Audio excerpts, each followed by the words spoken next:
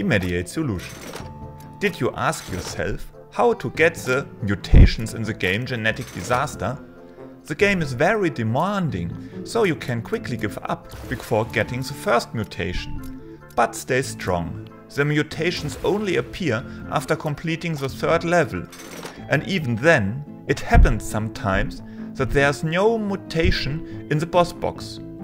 Most of the time, however, you will be rewarded, and when the game is restarted, you will have a mutation to choose from in the initial menu.